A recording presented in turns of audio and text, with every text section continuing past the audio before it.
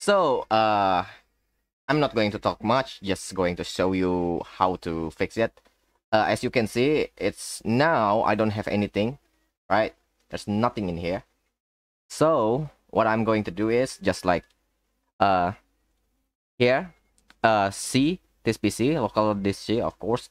So I already making a new folder about this thing that I told you before, but to be clear, I'm going to just redo everything like I'm going to do before. Look, SVT plugins with S, right?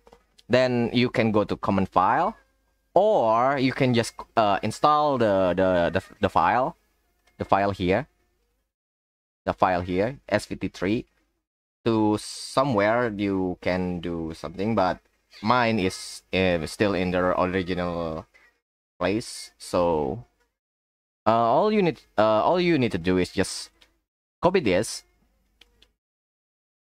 go back, then go to the SVT plugins, then paste it, continue, of course. Then after this, and you can see it's still not working, right? And I'm sorry about that. It's still not in here because you need to copy this thing, total reverb 464.dll, whatever it is. So copy it into this. Then let's check it out again. If it doesn't work, just restart the thing. See, now I have total reverb. Just open the plugin. Voila, it's working. Yes.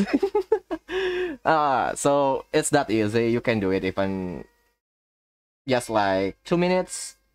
It's fixed.